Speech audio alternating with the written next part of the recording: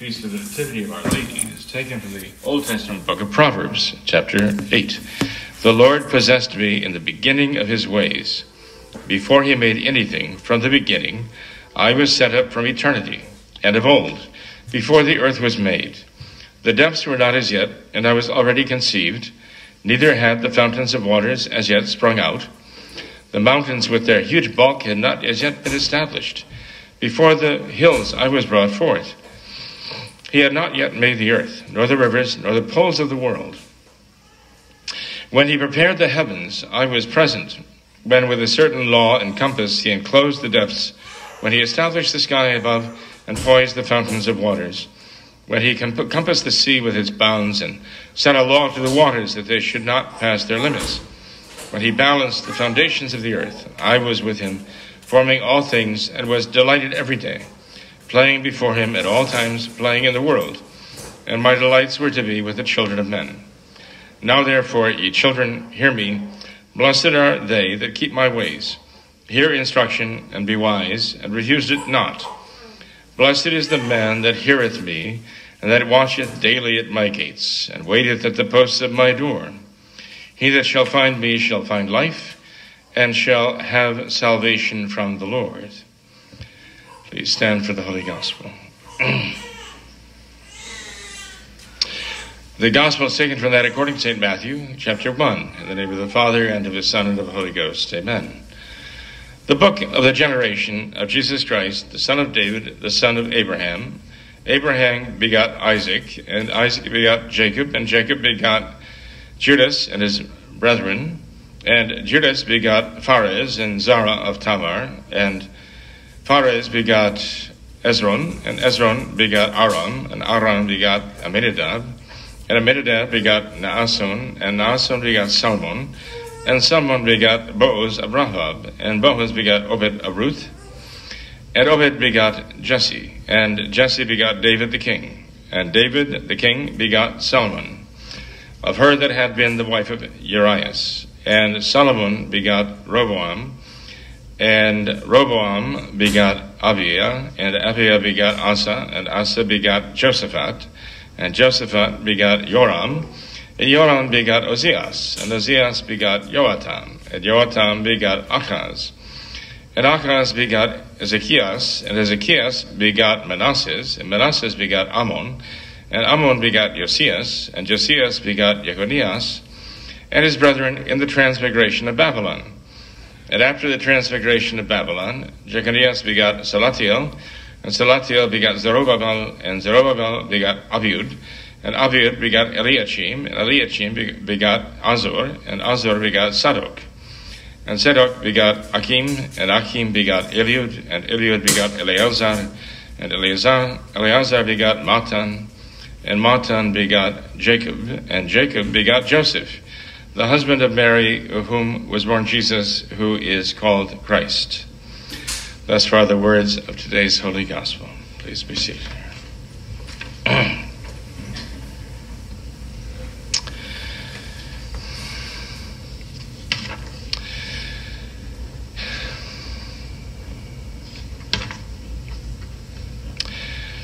Jacob begot Joseph, the husband of Mary, of whom was born Jesus. In the name of the Father, and of the Son, and of the Holy Ghost. Amen. The epistle and the gospel today might seem a little bit peculiar. We don't read them all that often. We read the epistle, which is actually not an epistle. It's actually part of the Old Testament book of Proverbs. We read that when we have the Feast of Our Blessed Lady. And this epistle, this gospel here, we read only rarely during the year. And you might say, well, I understand why. It's rather obscure. But you see, it's how the New Testament begins. The first book of the New Testament is the Gospel of St. Matthew. And that's the Gospel we read today. It begins chapter 1, verse 1. The book of the generation of Jesus Christ. This is the very, very beginning of the New Testament, part of the Bible. And there's a lot there that we can learn. There's a reason why the New Testament begins the way it does.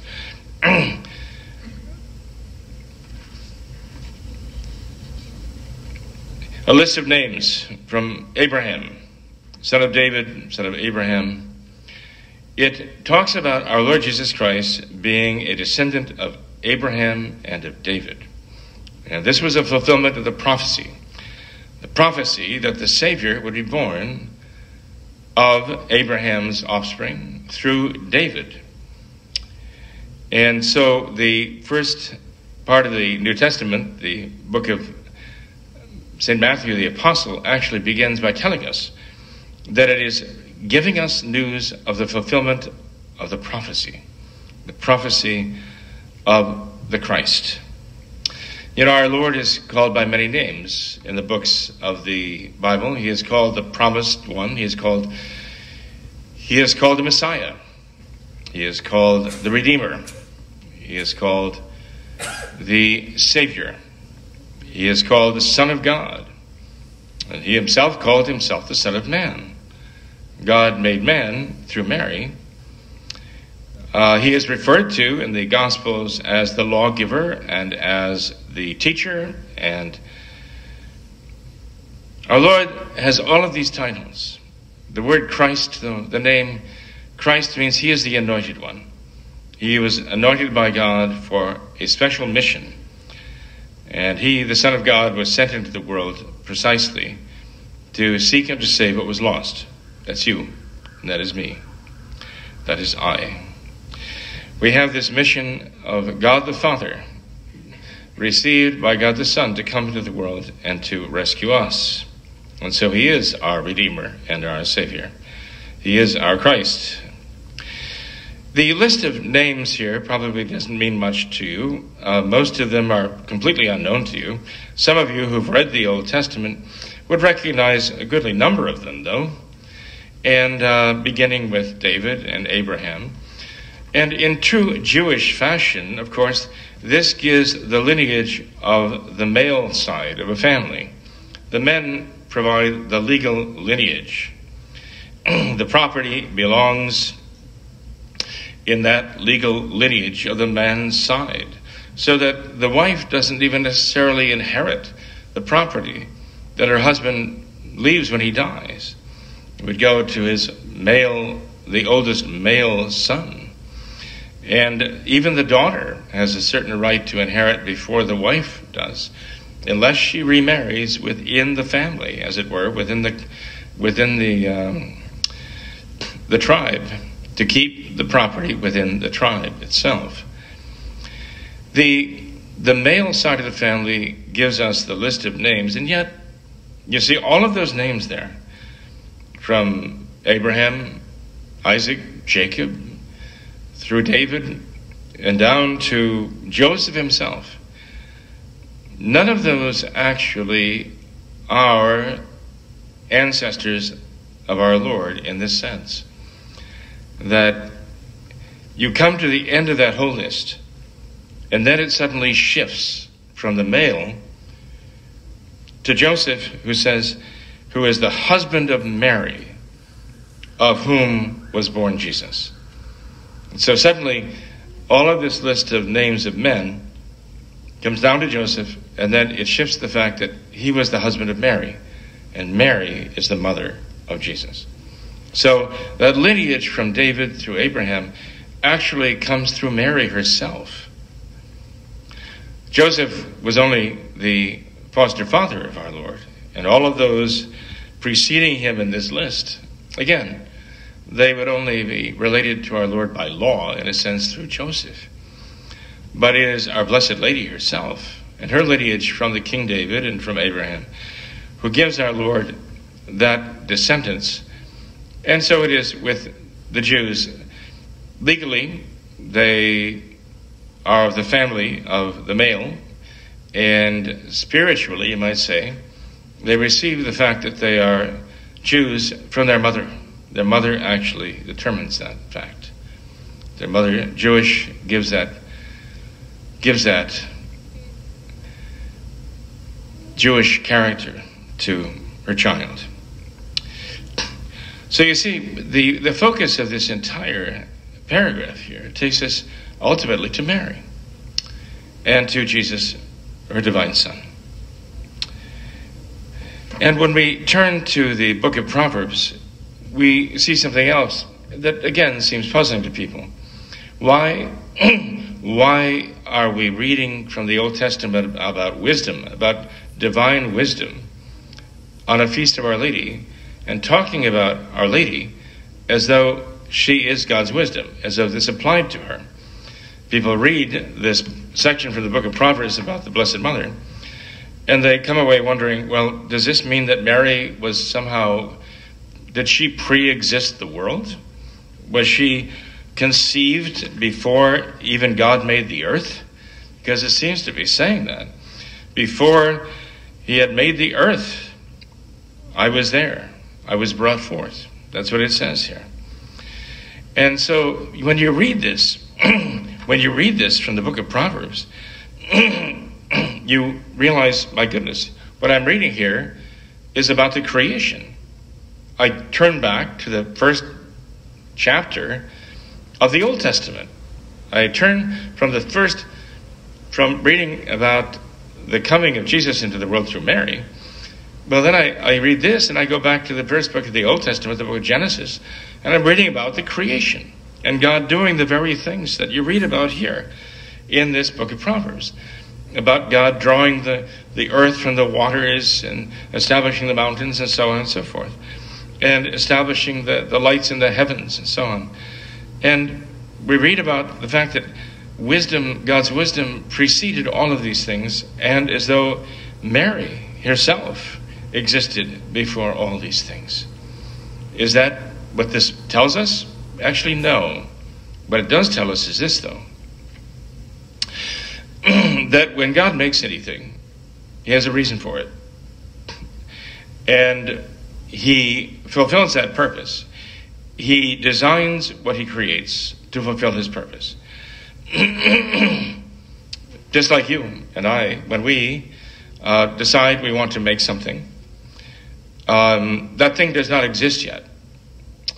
It comes into our minds, and we imagine it, and we even design it in our minds. We plan it out, and then we put it down on paper, and we get the materials together, and we make the pieces, and we put them together, and lo and behold, our thought comes into reality, and there is the finished product of what we made. But it began in our mind. At first, it was only in our minds. We envisioned it. We actually designed it in our minds. And the last thing that happened was it actually came into existence when we finished making it. God gave us that power as human beings that reflects his own power. But we make, he creates. He creates by the power of his will. And so when God wants to create something in his intelligence, he understands it, he knows exactly what he wants to do and what being he wants to create. And so it was when he decided to create the human race. He wanted beings who could receive his love and appreciate his love and respond to his love by loving him in return. He wanted a creature with whom he could have this mutual bond of love. And the angels, yes, he created them for the same reason. He gave them also knowledge, and he gave them love. He gave them the ability to know and to love, and ultimately to know and to love him. And we were part of that creation, the intelligent, thoughtful, loving creation that God made. He invested that in us too. Now, of course, we are not God, and so we are not perfect in the sense that we are flawed in the sense that we can fail. We can fail. God alone cannot fail because he is infinite perfection. But when God created you and me and the angels, they, being less than God and being therefore not, shall we say, not perfect in the sense that not infinite goodness, they were given a choice to make. They were given a choice to choose the love of God or to reject that. And the challenge was self-love. They were given the choice to make between the love that God had for them and the love that they should have for God, on the one hand, and their own existence, what they call the pride of life in the Bible. In the Bible, it's called the pride of life. And this pride of life, unfortunately, enamored some of them, beginning with Lucifer, who became Satan. Now, this took so many, the entire human race away from God, and we come into the world now with that sin of nature, enemies of God, having rejected his love, and we come in very proud and selfish and arrogant. There is probably no one in the world who is so demanding as a newborn baby, but it was incapable of love. And we have to learn to love, and many do not learn that. But God gives us the ability to learn to love and to learn to love him, finally. And those will be saved. Of all of those whom God created, who have learned to love him the most of all, and the most perfectly of all, the Blessed Mother, she is the one. She is the one who actually embodies exactly what God intended when he created us human beings. We may think of Mary as being very exceptional, extraordinary, and she is, in fact, exceptional and extraordinary. But God really wanted to create beings who would love him in this way, wholeheartedly, with a great love, with a great generosity. Love him with all of our heart and mind and soul and strength, and be united with his love so perfectly. That's what God really wants. And that's what he actually wants of all of us. No, we can't love him as his mother loves him. That's a unique love that she has for him, that no one else can have. But the love she has for him as her creator, and now as her redeemer, is the kind of love that God wants from every one of us. And that's why he created our race, to be united with him in this love, this wonderful love forever. And we see how far we've fallen from that. But that was the wisdom of God. That is what God started out intending in creating us. And the fact that there are some few who love him that much is worth everything. The fact that there are some few who love God wholeheartedly, that is to God worth everything else. Everything else, everything he had to suffer on the cross is worth it for those few who love him with their whole heart and mind and soul and strength. This was what God intended in the first place. And here we have now a woman whom even the angels see as their queen, as I mentioned before, but we, our brothers and sisters who are now in heaven, our fellow human beings who are now in heaven, they see her not only as their queen, they see her as their mother. And they see a love in her that is even surpassing the love of the angels for God, because she, in her lowliness, even exceeded the humility of the angels. She was able to exceed the humility of the angels. And with that humility she had, this perfect, absolute self-surrender to God, whom she loves so much, that God was able to raise her up and exalt her, even above the angels in heaven. It's amazingly true, but it is true. God exalted her above the angels in heaven. The angels are not jealous of this. They are amazed. They wonder at it. They thrill at it. They actually adore God more because of it. They see the power of God in this young woman who conceived him in her womb and was his mother on earth and is now their queen in heaven. They rejoice to see the power of God active in her, effective in her. They rejoice to see her embodying God's wisdom now in heaven, and the triumph of God in her heart and in her soul, and the triumph of God's love there. All the saints in heaven, all the angels in heaven are inspired and, as I say, thrilled by this idea, by the Blessed Mother and the pinnacle of his creation now glorified in heaven.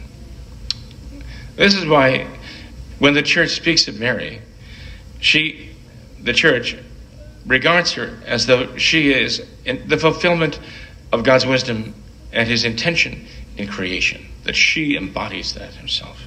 She is the one for which he would have done it all just for her, if it were only for her. That's a wonderful thing.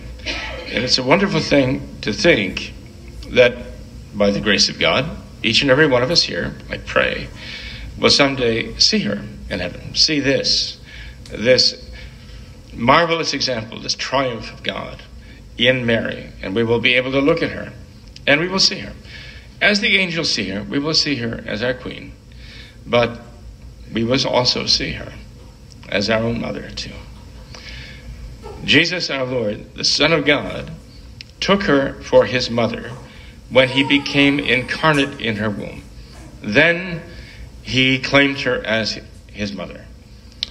But from the cross, as he was dying and breathing his last, he gave her to us as our mother. And what more beautiful sight could there be than to see her filled with the love of God, glorified with the glory of God, our own mother. God bless you. In the name of the Father, and of the Son, and of the Holy Ghost. Amen.